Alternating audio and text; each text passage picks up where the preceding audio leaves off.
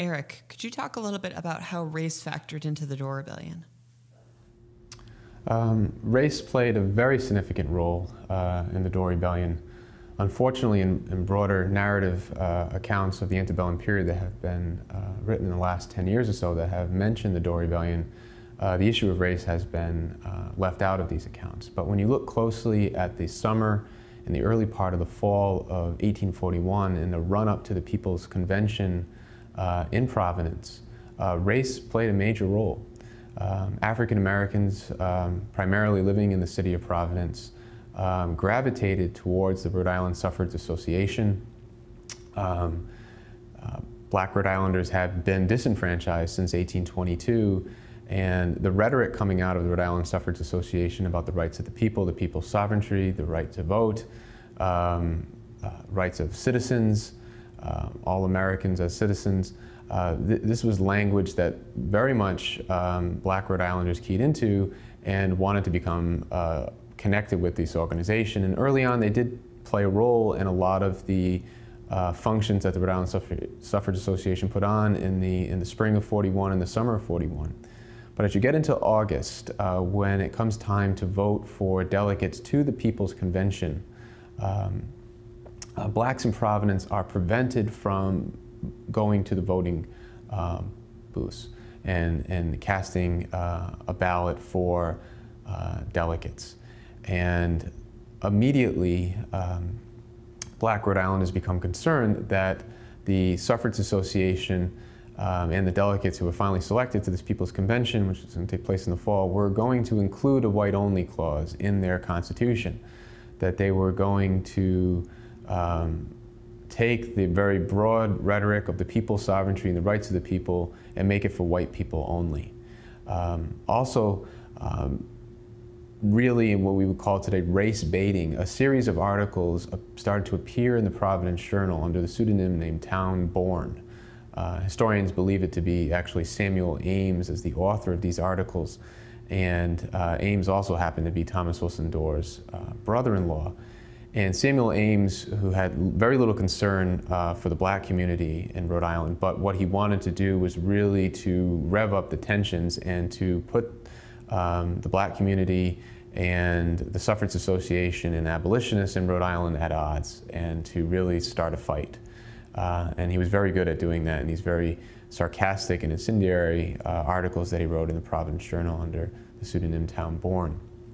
When the People's Convention does begin, it is quite clear that most of the delegates are leaning towards a white-only clause.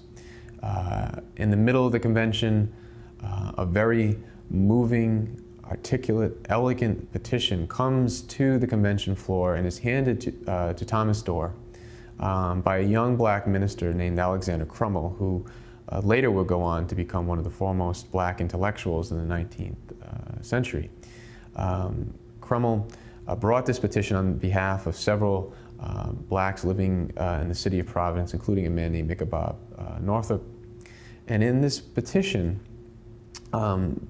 Providence's black community really talks eloquently about citizenship, and in terms really that we wouldn't see again until we have a serious debate over citizenship during what we call radical Reconstruction, the debate over the 14th Amendment. They're really talking about the issue of a colorblind democracy and what citizenship means and why they deserve to be a part of this new Constitution that's being drafted in this convention. And they warn the convention that they're going to be potentially labeled as hypocrites for putting a white-only clause into the document. Unfortunately for the black community, at the end of the day, a white-only clause is inserted into the People's Constitution. Thomas Dorr, the abolitionist Dorr, fought very, very hard against this, but lost. The black community, for all the right reasons, looked to Dorr as an ally in the convention. This was a man who received endorsements when he ran for Congress in 1837 and 1839 from William Lloyd Garrison's The Liberator, from Nathan Rogers' The Herald of Freedom, probably the two most prominent abolitionist newspapers in the country. He was a member of the Rhode Island Anti-Slavery Society. He sat on the executive committee of that society. Dorr attended multiple conventions in New York City for the American Anti-Slavery Society. He was a well-known commodity within New England abolitionist circles. They very much thought they had an ally in Dorr, and they did. He worked hard for their cause. He did believe that they deserved the right to vote, that labeling the people's sovereignty for white people only was indeed hypocritical, and against the Declaration of Independence and the ideology that really was the underpinning of the Rhode Island Suffrage Association. End of the day, though, Dorr loses, but he does achieve two significant victories, I think, within the convention, despite all the opposition to black voting that is going on in the People's Convention. The first thing that Dorr is able to achieve is a provision in the People's Constitution that provides jury trials for fugitive slaves. The later part of the 1830s, as you get into the 1840s, the fugitive slave issue in the United States is becoming a major constitutional and political issue. Many states, many northern states that is, had adopted what they call personal liberty laws. Dorr, a trained attorney and a known abolitionist, no surprise that he pushed to provide for some basic legal protections for suspected fugitives, so they, certainly people who were not indeed fugitives would not be wrongfully accused and sent into slavery in the South. The second thing that Dorr was able to achieve, and this came out at the 11th hour in the People's Convention, is he got a clause into the document that mandated that the white-only clause would have to be revisited. That in the first election after the formation of the people's government, the issue would go out to the voters as a referendum, and it would vote it up or down. And that was mandatory. There was no way to get around it. It was built right into the documents. The General Assembly, the new General Assembly under the People's Constitution, would have to do this. And Dorr looked at this clause and he knew it was really the best that he could do. And he hoped that New England abolitionists would see that he worked hard for their cause. He did indeed fail, but he managed to salvage a little bit. And in a year or two down the line, he could perhaps eliminate that notorious white-only clause. Unfortunately, though, the New England abolitionist movement was not interested in waiting. They believed that what had happened in the People's Convention was so wrong that it needed an immediate response. And who shows up in Rhode Island to protest this document? Abby Kelly from Millbury, Mass, just north up what is now Route 146 from Providence, going towards Worcester. A very young Frederick Douglass comes to protest against the People's Constitution. Abby Kelly's future husband, Stephen Foster, from New Hampshire, along with another man named Parker Pillsbury, another prominent abolitionist from New Hampshire. They all travel to Rhode Island and participate in 6 anti-slavery conventions that are held throughout the state. And these conventions are designed to protest against the People's Constitution, to speak out, to say what had gone wrong in the People's Convention, that these delegates had taken very lofty ideals and had trampled upon them. Unfortunately for these abolitionists, as hard as they worked, and some of them risked their own lives in the winter of 1841, as you get into the early part of 1842, Abby Kelly had an ice ball thrown at her head. Frederick Douglass, in one of his later memoirs that he wrote in the 1890s, talked about riding in the Jim Crow car in the freezing cold.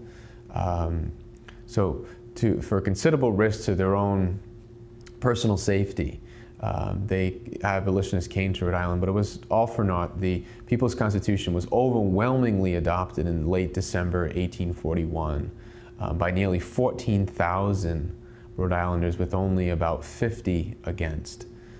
So the majority of the population, that is the white population of the state, certainly did not listen at all to what the abolitionists had to say. But as you get into 1842, the issue of race still continues to play a major role in the rebellion. As the springtime, as you get into April and May, especially when Thomas Dorr journeys to Washington, D.C., after he's inaugurated as the people's governor, and has his parade through the streets of Providence, and he goes to Washington to meet with President John Tyler. Dorr really gets a lesson in sectional politics, and he gets a lesson also in the role of race in America at that point in time. White Southerners had this somewhat irrational fear that Dorr was going to spread his doctrine of the right of the people to alter or abolish their form of government all across the country. And by doing so, Dorr was going to incite slave revolts. So in this sense, Dorr came across as a white Nat Turner. This was, of course, absurd. Dorr had no intention whatsoever of leading a slave revolt. He was not a John Brown. But the white South, especially a lot of Southern politicians, including John Calhoun and William Preston of South Carolina, painted Dorr as a dangerous demagogue who was going to do just that. They reminded John Tyler of Dorr's time in the Rhode Island Anti-Slavery Society, his role on certain committees with the American Anti-Slavery Society in the annual meetings in New York. And this wasn't that long ago. This was just in the later part of the 1830s. And all of Dorr's activities as an abolitionist got brought back up again and connected with this current movement to revise Rhode Island's archaic governing structure. But in the hands of a very skillful politician like William Preston from South Carolina, as I said, or John Calhoun, Dorr came across as a demagogue and as a dangerous abolitionist, as a radical. And they were able to get to John Tyler and really paint Dorr as someone that he needed to stay away from. And John Tyler wanted nothing to do with Dorr. He didn't come out to aid Dorr at all. Other major Democratic politicians at this point, Democratic senators such as Levi Woodbury from New Hampshire, Silas Wright from New York,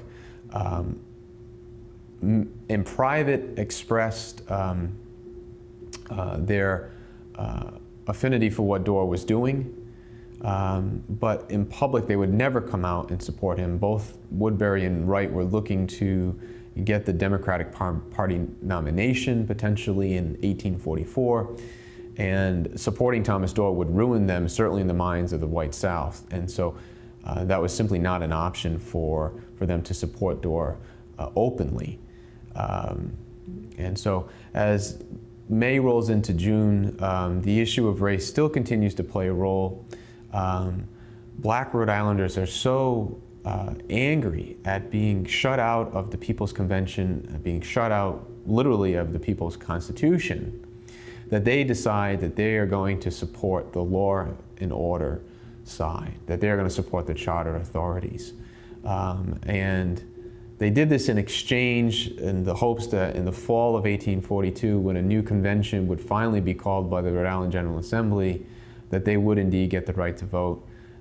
And that is exactly what happened. There was a referendum on whether or not to allow blacks into the body politic in Rhode Island in the fall of 1842. And they do gain back, I should say, the right to vote. And this becomes the first time and only time in the antebellum period where blacks who had previously had the right to vote and had it taken away had regained it. So as a direct result, really, of Thomas Dorr's actions and the rebellion itself, Black Rhode Islanders, in a very roundabout way, do achieve what they had wanted all along, and that is the right to vote, though it came from a group of people that they did not initially turn to for support. Initially, once again, they were turning towards the Suffrage Association and Thomas Dorr, who were talking eloquently about the rights of the people. and what that meant.